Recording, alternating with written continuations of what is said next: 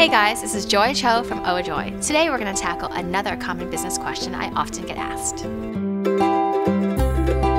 As a creative person, it's so easy to get into creative rut, and honestly, there are times, pretty often, like weekly, where I will sometimes stare at my computer screen and I am just burnt out and fried. But yet you still have things you need to deliver. You still have creative ideas you need to come up with. You have still copy you need to write or blog posts to come up with or whatever it is. And so for me, to me it feels like this might be an obvious answer, but it really is so helpful, where I feel like getting out of the context of my normal day is the biggest way that helps me to get out of a creative rut. So for example, especially because we're also virtual these days, there are many times I don't have to ever leave my office if I don't want to. And a lot of times I don't, because things are going great. I'm feeling inspired. Things are just moving along. But when there are times that I just need a boost. I need a boost of energy. I need a boost of inspiration.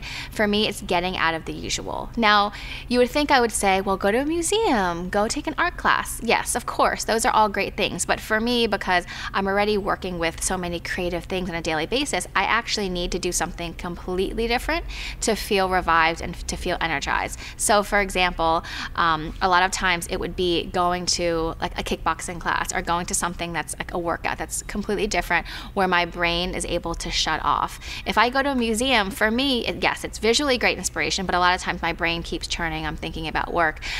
So what are ways to sort of shut that off for a little bit and just get that energy flowing? And that's, something as simple as a workout, or going out to take a break for lunch. Again, something that seems so easy, but how many times do we all sit at our desk and eat lunch and just try and do emails while we're eating, because you think that you're being efficient and you think that you're getting more done, but really to take that mental break and go out, try a new restaurant, go have a quick snack, and then come back revived and refreshed.